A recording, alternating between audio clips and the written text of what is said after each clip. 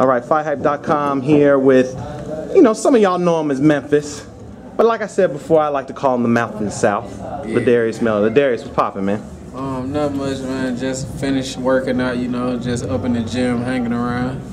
You always up in the gym hanging around. You ain't just hanging around. Yeah. You putting in work. Yeah, that's what I'm saying. I just got finished putting in that work. We on weight in the beginning of the week, beginning of the fight week. So everything is good. Just ready to fight. May 3rd. Obviously, you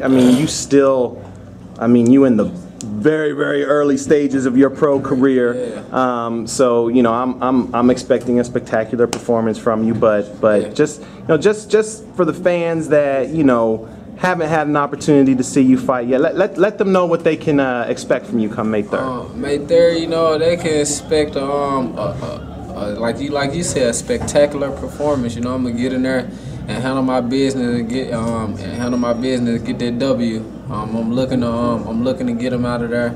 I'm looking to get him out of there, but I'm not gonna rush into anything. If the knockout come, it come. If it don't, I'm still gonna put on a great performance. Has it been tough to make the transition from the amateurs to the pros?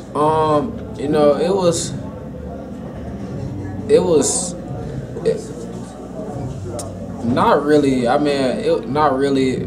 But for me, not really, because I've been working with a lot of pros. I was working with pros and the amateurs, So turning pro was never the trend.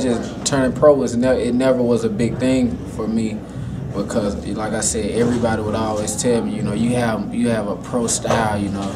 Any professional that seen me would always say you have a pro style, or I would always be put in the ring with pros. 17, even as a little kid, 16, I was always working with pros. So making that transition, it wasn't so much tough, but far as the training,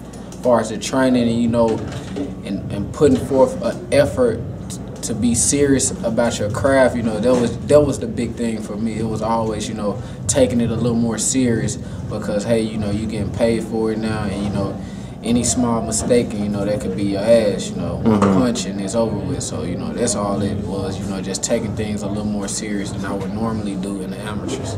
How quickly are you looking to move? I know you're trying to get in as many fights as possible, but how many fights realistically do you think you'll be able to get in within a year time? Like realistically, like I said, I'm hearing that after this fight, they already got me on something right after this fight. So realistic, I look to be like by the end of this year to be close to like 7-0, 7 or 6-0 by the end of this year.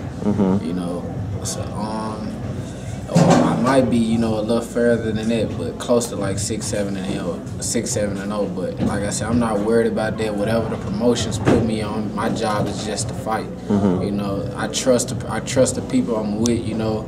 Warren Blake, Leonard Ellaby, Floyd Mayweather, I trust my whole team, so it's however they want to guide me, that's how I'm going. That's what's up. Give me some closing thoughts on your return to the ring. Let the fans know once again what you about to do on May 3rd.